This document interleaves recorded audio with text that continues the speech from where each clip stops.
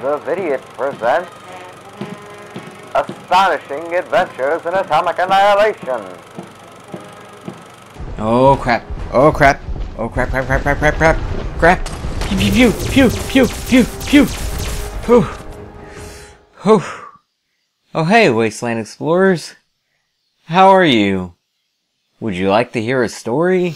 Once upon a time, before the world fell to ruin, there was a club where all manner of movers and shakers were welcome. The Boylston Club. Provided that they were former and current male presidents, vice presidents, senators, and Supreme Court justices of America. The Boylston. Along with governors, lieutenant governors of Massachusetts, The Boylston. legitimate male heirs of the above individuals. Finally, other high society gentlemen may join if nominated by members and are willing to pay $500,000 annually. The building is located here on the map.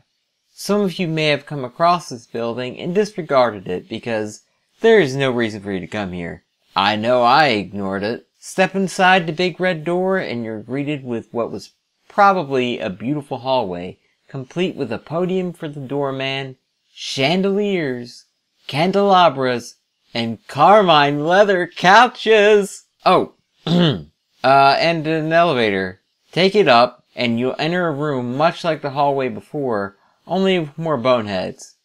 Which is like any place you go in this game.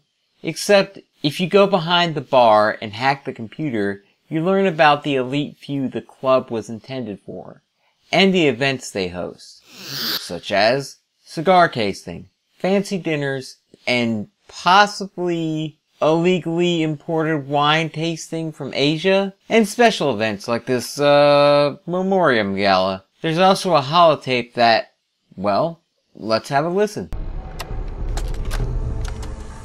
It's closing time, gentlemen.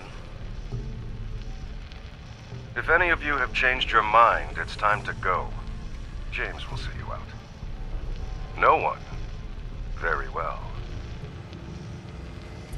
Gentlemen, it has been an honor and a privilege. Before we drink, allow me to offer a final toast. To the world that was, mankind shall never see its like again. Wait, hang on. Added 1024? That's a day after the world ended. And judging by the speech we just heard, and the poisoned wine lying about the place, that means, after the bomb fell, at least 14 people trekked across the newly irradiated wasteland only to come to this place to commit mass suicide. Why would they do that? I have a couple guesses. One is that maybe they felt guilty over their failures as leader at the end of everything. Nah, it's probably because now that it's all over but the crying, everyone is now equal. Which means their precious social standing is rendered meaningless in the wasteland. And without that power, they have no other reason to live. So, what do you think about all this? Comment your answers. And if you want more of this content, press the subscribe button. Do it. Now. Go. Okay, bye now.